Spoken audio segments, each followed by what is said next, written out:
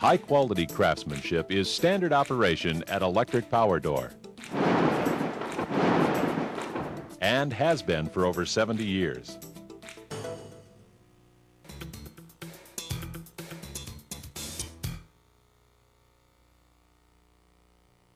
The final step of installation is filling the hydraulic components with oil. The hydraulic pump is used to fill the system and bleed air from the components. Begin by filling the reservoir tank with the low-temperature hydraulic fluid supplied. Fill the reservoir tank until the oil level reaches the black line on the sight glass. Make sure to only fill the reservoir when the doors are in the fully closed position. Filling the reservoir to the top of the sight glass while the doors are open could cause the reservoir to rupture when the doors are closed. To check for correct rotation of the motor, watch the fan on the motor while pressing the open button and then quickly pushing the stop button. Check the fan rotation in comparison with the directional arrow on the motor. Change wiring if necessary to provide correct rotation. The open-close hydraulic directional control valve is normally electrically operated by the solenoids on each end of the valve. When activated in the open direction, it directs the flow of oil to the base end of the cylinders to make the door open. When it is activated in the opposite direction, it causes the oil to be directed to the rod end of the cylinders to close the door. After the directional control valve directs the oil in the open or closed direction, the oil flows to the divider combiner valve that splits the volume of oil equally to the left and right-hand operators, causing them to operate at similar speeds. It can also be operated manually by pushing the small button located at each of the solenoids. EPD has obtained the directional control valve from various valve manufacturers to use in our power units. Power units manufactured before 1994 have valves that may look different from the valve mounted on our present hydraulic units. Even though the valves look different, they all function similarly when wired to the appropriate connection points. Depressing the plungers at each end of the valve can manually operate all of the valves. The solenoid activating cushioning valve is located on the back side of the manifold. The cushioning valve cannot be manually operated. When this valve is electrified by the multifunction position switch, it causes the door to slow down at the end of the opening and closing cycles. The final closing speed is adjusted by turning the F5 valve. The cushion for the opening direction is adjusted with the F6 valve. Begin removing air in the hydraulic system by opening the bleeding valve located on the hydraulic operators. Also, open the small shutoff valve located at the base of the pressure gauge, so the hydraulic oil pressure can be monitored on the gauge when the pump is operated.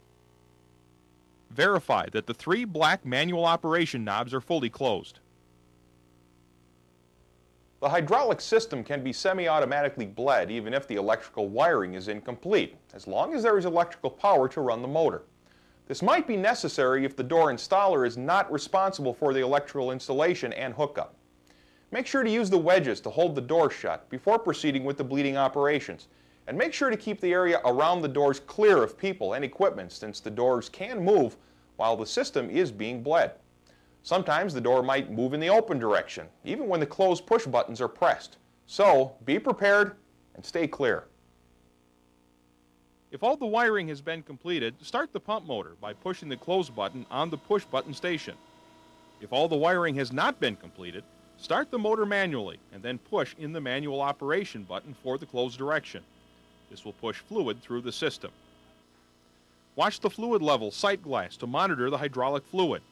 Also, watch the oil pressure gauge, making sure to stop pumping if the pressure exceeds 1200 psi. Push the stop button or release the manual push button when the fluid level approaches the red line. Do not allow the fluid to drop below the red line in the sight glass. If the pump is run with the oil level below the red line, air might be pumped back into the circuit. Refill the reservoir as necessary. Continue operation in the closed position until the hydraulic fluid no longer drops. Run the hydraulic pump in the open direction using the electrical or manual open push buttons. The wedges holding the door closed can be left in place as long as the bleeder valves on the cylinders are fully open.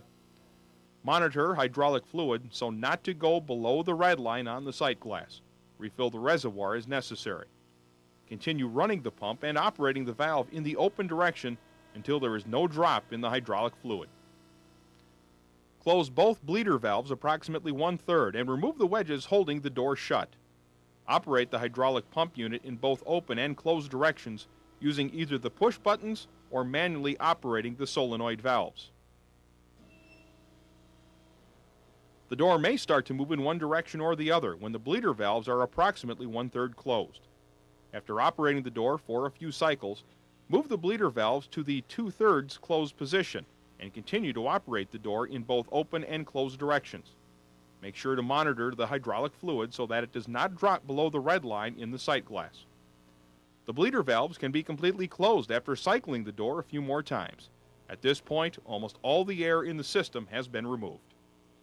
The EPD factory and local sales representatives are always available to help with any of your questions regarding the installation or operation of our doors. Please feel free to call us toll-free at 1-800-346-5760 or fax us at 218-262-6478. Make sure to check out our new door developments on the internet by viewing our website at electricpowerdoor.com and email us at mail@electricpowerdoor.com. Thank you for choosing Electric Power Door.